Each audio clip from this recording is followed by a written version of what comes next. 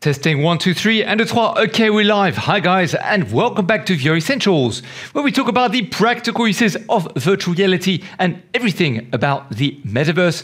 Today, very special episode as we're going to go through the new updates of the Oculus Quest number 2 version 39, but also some of the Horizon news. Whew, plenty to talk about. But first, guys, do remember that we're doing an awesome giveaway on the 11,000th subscriber, where one of you lucky devils could win potentially a brand new HP Reverb G2. That's right, sponsored by HP, which is this one over there. So they'll be the ones to send it to you. And also another lucky devil will be able to win a brand new pair of cyber shoes with the gaming station and everything that goes with it. Also sponsored by cyber shoes, so they'll be the ones to send it to you. However, a third winner will walk away with a voucher worth $50 that you'll be able to redeem against any Oculus Quest store or Viveport or Steam VR store. That's right, any VR experience that you want to walk away or spend on as long as it's worth up to $50, then you'll be able to win that. So this is really fantastic. All right, back to today's video. Let's transition over.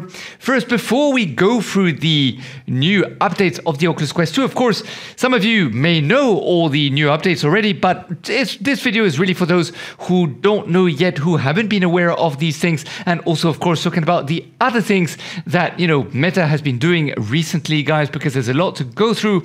First of all, as you guys know, well, basically, Meta is working on a web version of its Horizon Worlds of the Metaverse platform. Now, we all know that Horizon at the moment is not super popular. No one really cares about it, and no one's really using it because it's just not that good at the moment in time. And there are plenty of other platforms to use, including, of course, Neos is one of them. And, there also is Rec Room, and there's a whole bunch of other ones like VR Chat, for example. Anyway, Meta's planning to bring its Horizon Worlds social meta platforms to the web. Meta CTO Andrew Bosbothorpe said in a tweet on Thursday, being available on the web would mark a major expansion for the platform, which is currently only available on its Quest VR. Now, I find that this is a very, very interesting, of course, strategic move on Meta's part, because not everybody's in Meta using a headset. Now, they claim they've sold millions and millions and millions of headsets. To be very honest with you, I personally do not believe any of the numbers, and they are being taken to court in some states in the US, specifically because they lied on the amount of people that was actually joining Facebook, where apparently actually less people have been joining it. So, I just don't believe their numbers whatsoever. And every time that I personally go inside of the into VR, there aren't as many people as they claim that they are on certain apps. For example, Population 1, it takes forever to get into a game and to meet other people. Sometimes it's very much the case where there aren't that many people in it. So, of course, it makes a lot of sense to develop a web version where specifically people will be able to advertise and sell specific products and have specific stores, which, by the way, Meta are also building a virtual credit system, which is very much like the QQ system in China, which has been ongoing for more than a decade, guys. China are leaps and waves beyond when it comes to spending and having virtual currencies in a social media, which Facebook has not had ever. So Meta are now playing catch up and working on it. All right, let's transition back over to the news. Now, the other thing is basically for the Horizon web app, apparently this means that Meta would only take 25%, but the platform would with a 30% fee, like Meta's own Quest store, it would take 25% of 70%. That means for goods sold in Horizon on a Quest VR device. Now, can you believe that it takes up to 47.5% of each transaction? That is just, guys, why are you buying a Meta? Why are developers building on Meta? Are developers really making more than $1 million in revenue? I personally do not believe so. All these numbers are just there to, I'm sorry, come on, guys. All the people who made more than $1 million, please show your receipts, show your bank, show your draft, show your revenue. let's see the proof in the pudding, because honestly speaking, any numbers that come out of Meta, as I just mentioned just now, I personally just don't believe it. I don't believe it. I think it's all fluff. I think it's all buzz, all words that are trying to get us, let's build for Meta, because honestly speaking, taking 50% of people's money is ludicrous. I don't see the point in doing this, in doing something like this. And guys, let's not forget that on Spark, the platform for content creators to build for AR, Meta have a free license or sub-license that they can just take without the content creator's knowledge or permission and use the content for commercial purposes. Now, this could be very well the same case for people who will be building on Horizon, where any content creator or people who own some space in there, well, basically Meta will have a sub-license to be able to reuse any of your content for any commercial purpose without you knowing about it or making a single dime as well. So just beware of this. Do make sure you read the T&Cs, terms and conditions, before you start building for Meta, guys, because they are very, very renowned for take without you really knowing about it. All right, let's transition over again. So I really laugh at this. I just think this is ridiculous. I think it's really an insult to content creators and also to developers. I'm sorry, but why are you guys buying a Meta Quest? I just don't know. Why? Because you want to be in VR? Well, guys, this is not the way to be on VR. Maybe wait another 2-3 years, or get a Pico Neo 3 or Pico Neo 3 Link, as it's going to be released in the EU, before you start splashing your cash, because this is the wrong way of going into VR, guys. All right, let's continue. Boz claims that the rate is lower than for some other world-building platforms. Yeah, but the other world-building platforms, Mr. Boz, do not take people's data and sell this data to other third parties so that they can manipulate us or to make us, buy things that we don't frankly want to buy or we never knew wanted to buy, and, all this kind of stuff. They need to be able to charge a bit higher, because that is the only bread and butter. For you, Mr. Meta, it is not. It is not, and it's ludicrous, and you guys are taking the mick. As far as I'm concerned, it is out of proportion. It is a big no-no. And guys, Apple just criticized Meta very recently in a very funny article, by the way. Apple calls out Meta for hypocrisy, for taking nearly 50% cut of virtual sales from developers.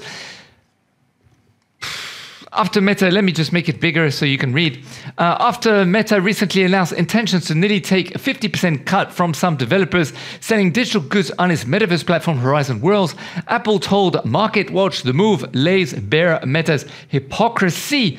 Apple and Meta have been arguing about the cut taken from digital platforms for months, part of a years-long feud between Apple CEO Tim Cook and Meta CEO Mark Zuckerberg. Now, by the way, I know that Zuckerberg is the CEO, but I'm not quite sure if he's got any role or any say in his company anymore. I think his board of directors, more or less, I think he's just a puppet now. I don't really think he's got anything to do with the company. But anyway, that's just my personal opinion. I could be completely wrong. Leave a comment below what you guys think about all this, about them taking 50% cut, and about Apple's comments and all these kind of things. Let us know. It'd be great to have this conversation with you. All right, on its App Store, Apple takes 30% cut from sales. That includes sales within apps, which impacts Meta's bottom line across the family of apps it operates: Facebook, Instagram, and WhatsApp. Meta has repeatedly pushed back on this policy and even supported a lawsuit from Fortnite makers Epic Games against Apple that sought to end it. Zuckerberg himself reportedly said the policy allows Apple to charge monopolies rates on app makers' revenue.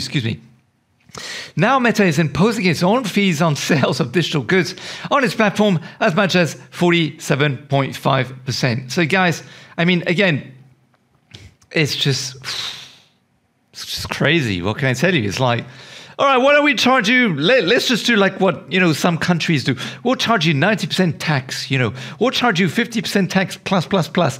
I mean, guys, it's crazy what's going on in the world.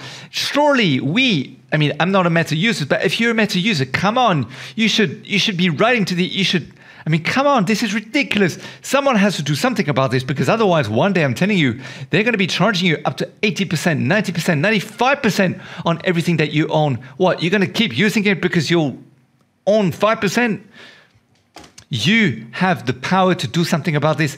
You have the power to voice something about this. You, the consumer, you, the developer, you, the content creator, you are the people in power, not Meta. And you should tell Meta, you should make some noise about this so that this changes, because guys, this is ridiculous. All right, back to today's video anyway, and let's talk about now all the different things that Meta have been working on recently in terms of the Quest build version 39 release notes. And guys, do remember that you need a Facebook account to run your Meta Quest 2, Oculus Quest 2. And do remember that Oculus, or Meta, sorry, have been known for shutting down a lot of different users' VR headsets, which means that basically it will become a brick and you won't be able to play any games whatsoever.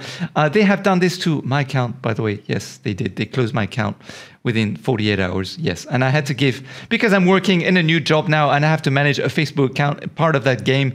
Unfortunately, not my choice. I had to give my passport details just so that I could actually have a job. Can you believe it? There you go. All right, so Quest 39 build release notes. These features these features and enhancements will be rolling out soon. Virtual workspace. All right, we've added a section to our settings page so you can customize your virtual workspace to fit your needs. We're also adding a mountain study environment complete with snow-capped peaks and serene redwoods, creating the optimal environment to enjoy peace and quiet whilst you focus on your work. Yeah, but it's really heavy, the headset. We can't use the headset for many hours. But great that you're doing that, I guess. Meta users, let us know in the comment below whether this will really help you, whether you think this is amazing for you. Multitasking, we've moved all multitasking features from the experimental settings panel soon. Sorry, I'm very cynical about Meta. Yes, you guys know this because we don't have any Meta products on our channel. Woo, because we don't believe in Meta. Soon, everyone will be able to simply utilize multitasking by default. We also added the following new features. We've expanded the ability to use side-by-side app windows to additional 2D apps. Previously, side-by-side multitasking was only available through the experiments panel or for browser via multiple tabs. Actually, when I used to have the Oculus Quest 1, I tried multiple tabs. It was okay. It didn't really help great. So let us know in the comments below if you think that this is going to be something really awesome for you guys.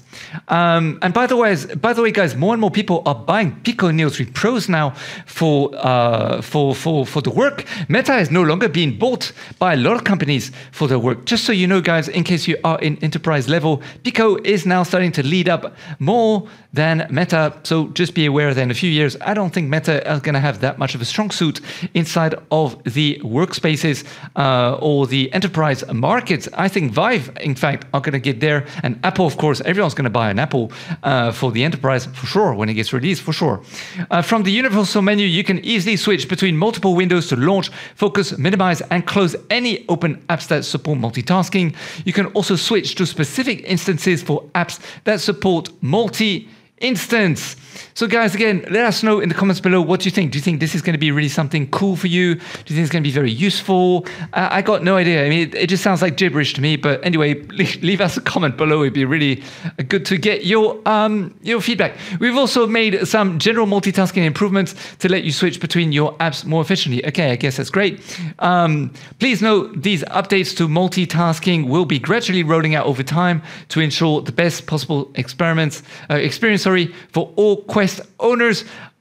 So guys, by the way, there will be a new headset coming out this year. Apparently, we still don't have any news about this, which is called Project Cambria. So Quest users, unfortunately, you're going to go to the back burner. So do start saving your money if you believe in Meta, and if you want a better headset, don't buy Quest. Just wait for the next headset that's going to come out, because it's going to come out in a few months' time. We know that already.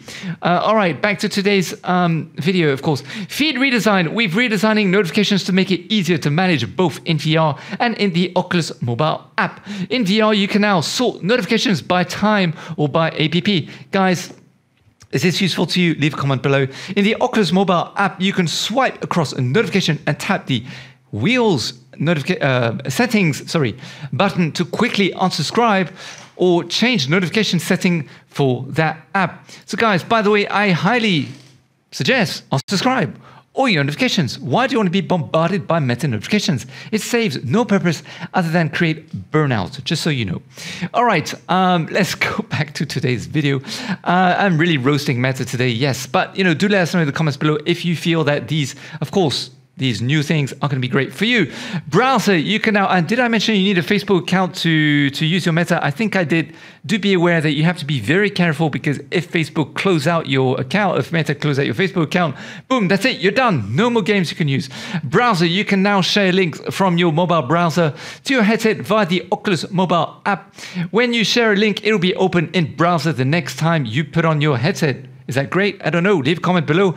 We previously introduced this feature to Android devices, and now we're bringing this to iOS devices. Oh, iOS. Okay, excellent. Android devices, was that great for you? iOS, do you care? I don't know. Leave a comment below. And guys, by the way, did I mention that we're doing the competition giveaway where you can win a brand new HP Reverb G2 or a brand new pair of cyber shoes with the gaming station, the chair, the cyber carpet, everything that goes with it. And also a third lucky winner will walk away with a voucher worth $50 where you can buy any VR experience that you want on any store. It will be completely up to you. Link in the description below, guys, as you can then go to Gleam's website where all the details will be there. It's completely free, guys, to participate. So go there after this video.